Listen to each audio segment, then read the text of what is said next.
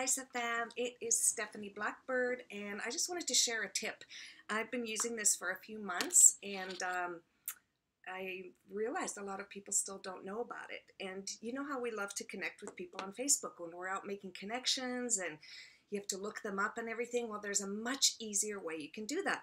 So if you have Facebook Messenger and you meet someone you want to connect with, say, hey, do you have Facebook Messenger? And most people do.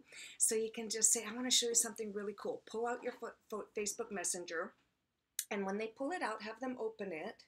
I don't know if you can see this on the camera, but in the bottom, on the iPhone, in the bottom right corner, oh, it's so bright. Anyway, down here is a little icon that says me. Me. And if you click on that, this little window appears. Do you see that?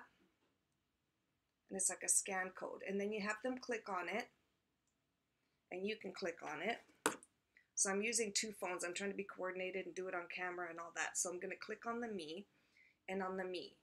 And once that's open, one of you click on scan code, which is at the top. And then your camera lines up against the other person's phone. This is not easy to do, looking into a camera. Do you see that? And then it opens up immediately a chat window. And when you send them a chat, it goes to your other chats if you're not friends already, but you're at least connected on Messenger, and then it's really easy to send that person a friend request or have them send you a friend request. So again, open up Messenger. We'll see if this can get more visible. And in the bottom corner, click on me. Oh. Then the next step is click on that picture, and then you can click on scan code. And it's different on Android, but I think on Android it's just in the upper corner.